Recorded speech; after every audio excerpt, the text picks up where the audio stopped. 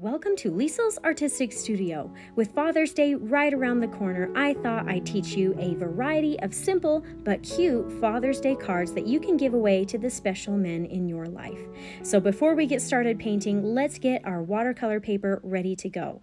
Now, of course, you can make the cards however you'd like, but I'm choosing to just cut my watercolor paper into 4 equal parts. Then I'll paint on the front and write a special personalized message on the back. Now, I did a quick survey last weekend to see which of these cards you as the viewers would like to paint, but each of them were liked by multiple people, so I thought, why not do all 3? So today I have 3 themes, kind of a little bit of everything: mountain, ocean, and desert. So hopefully at least one of these will fit with the men you want to give them to.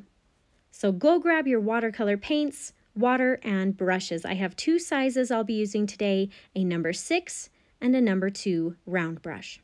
And as a side note, I'll list all the supplies and colors that I'm using today in the description of this video. So I'm going to start by doing the little rustic mountain outhouse first because that's my personal favorite. I'm going to start by wetting down and applying some burnt umber to my palette, and then I'll mix in just a little bit of ivory black to darken that up a little bit more. Then I'll start painting the outhouse. Now, I'll point out that I am not painting this in the very center of my page. The outhouse is slightly off to the left side to create some interest in my painting. I've painted a slanted line for the rooftop, and now I'm painting the sides of the outhouse. And I'm just kind of curving these sidelines just a little bit to add some character to this outhouse. The outhouse seems a little bit too skinny for me, so I'm going to thicken this up just a little bit more. Now I'll paint a cute little moon shape on the front here, and then I'll just start filling in the space with my brown paint. But I am going to leave some white unpainted lines or marks to give it the look of cracks or grains in the wood.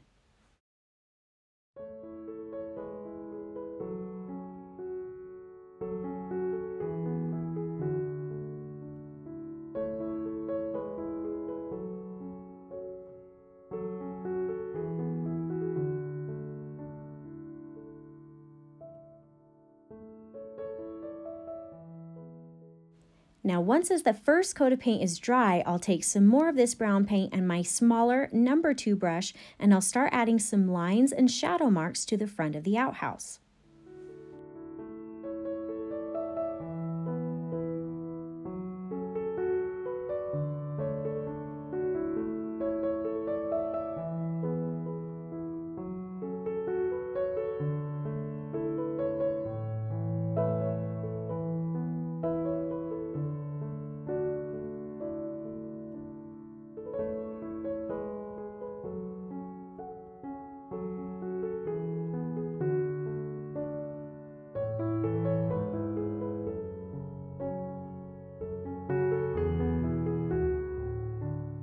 Now I'll use some ivory black and paint in my little crescent moon.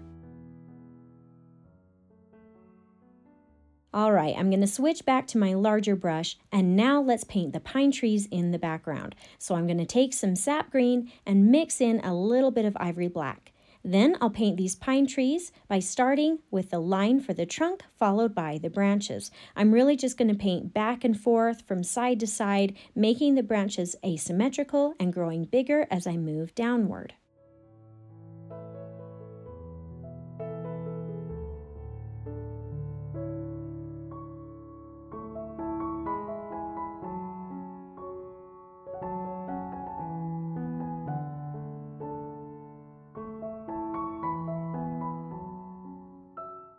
Now, after the tree is done, I'm going to put a little bit of water on my brush and rub the base of the tree along with the base of the outhouse and just spread out some of this color a little bit for the ground. I think I might even add a little bit of brown color to it as well while it's still wet.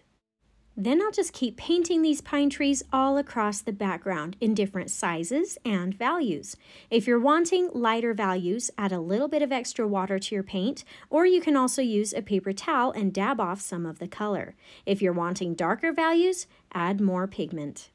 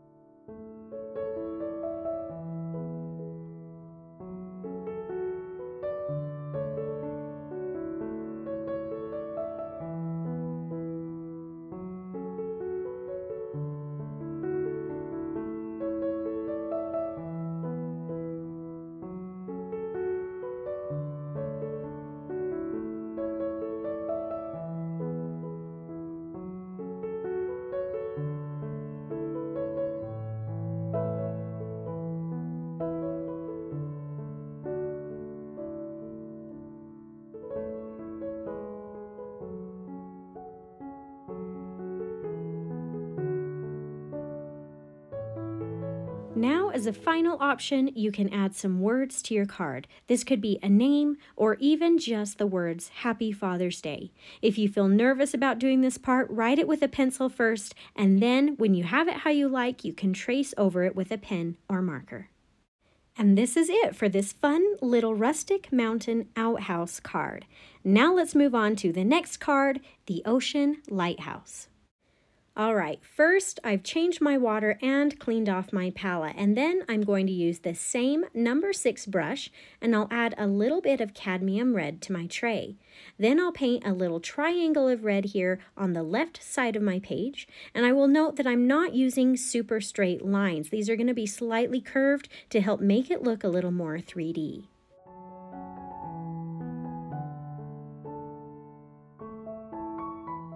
And in addition to helping the 3D effect, I'm going to try to keep the paint a little darker on this left side of the lighthouse. So I'm just going to dab in a little bit more red here on this side while the paint is still wet.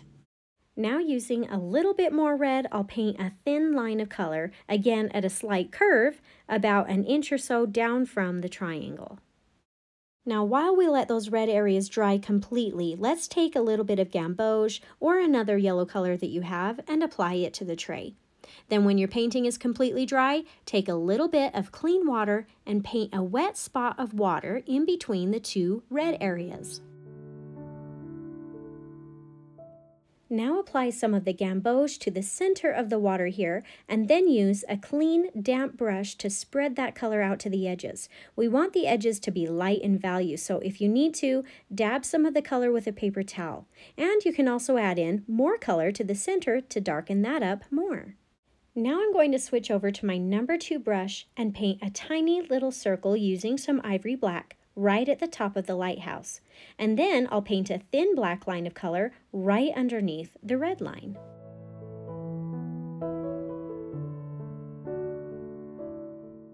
Now let's paint the base portion for the top part of the lighthouse. Again, we're going to use the number 2 brush and some ivory black. I've got slanted lines here at the sides, and I'll put a curved line at the bottom that connects it all together. Then I'll just fill in that space with color. And I'm going to paint this nice and dark. Then when your yellow lighted area is completely dry, paint some thin lines over the top to represent window panes.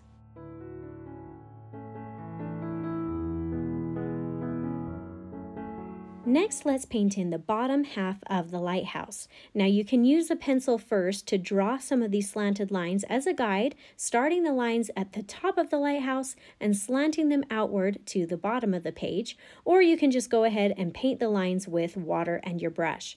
We're going to fill in this entire section with water, and then we'll start adding in some watered down ivory black. So this is more of a gray color, and we're going to start this on the left side of the lighthouse and spread it out into the middle. Then we're going to add some small amounts of gray to the right side and spread it to the middle. The goal here is to have both edges darker in value than the middle area, and to have the left side with a little more color than the right side.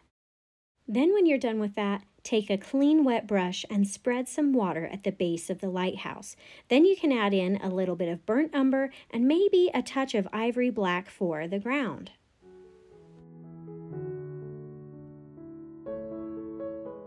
Now I'm going to paint a small stripe of darker ivory black here in the middle of the lighthouse base. I've started this by painting the section with water first, then I'll add ivory black to the left side and spread it over to the right. Again, trying to keep the left side darker in value than the right side.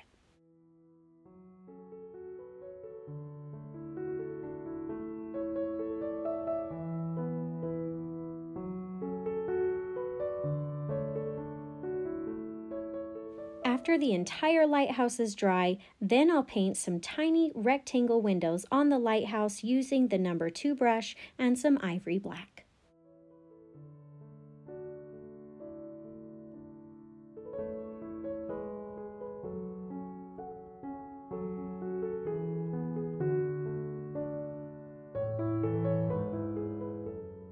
And the last step to this painting is the sky background. I'm going to switch back to the larger number 6 brush and wet down the area for the sky using just water first. And then I'll add in some ultramarine blue and let it spread.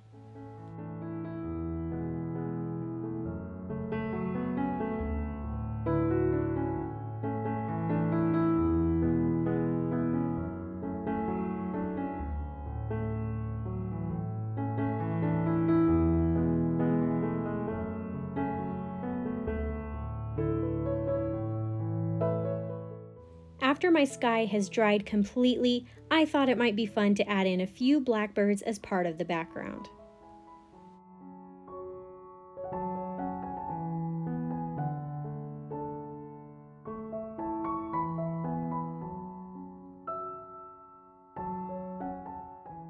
And now all that's left is to add some wording to your card, and we can call this done. I hope you enjoyed this lighthouse card. The last time I looked, this one was the most popular card on the little polls that I took. But we do have one more card left, the desert cactus card. Now again, I'm starting fresh with clean water and a clean palette. And for this card, let's paint the background first. So using the number 6 brush, take some Gamboge, some cadmium orange, and some azo yellow and add that to your tray. Then rinse your brush off and using some clean water, paint some water in the left side, the corner, and the bottom of the card.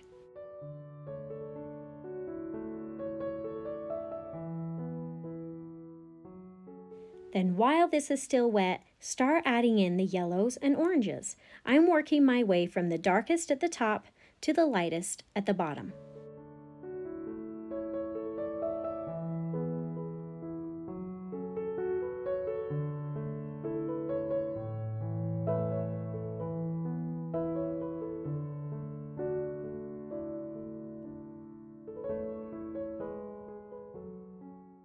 Now it might be fun to add some splatters to your card, so load your brush with some yellow or orange and tap the other brush to create the splatters of paint.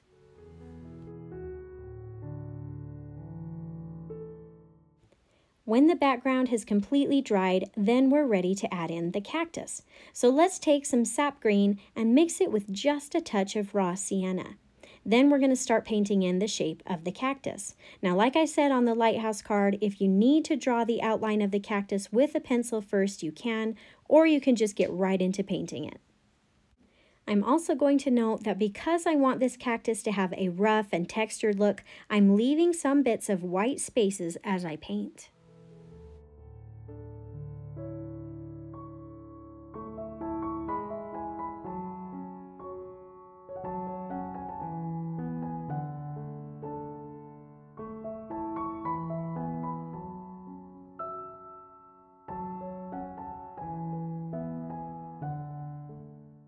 Now that the shape of the cactus is done and filled in, I'm going to go back in and add some more darker green, which is sap green mixed with some ivory black, to the left side and bottom areas of the cactus for the look of shadows.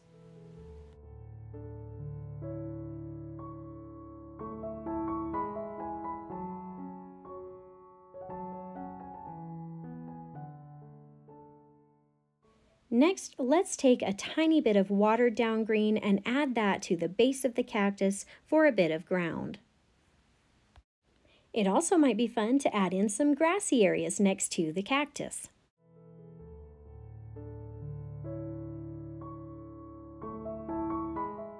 And for some final little details, using a small brush and some green paint, add in some very thin, pokey lines onto the edges of the cactus.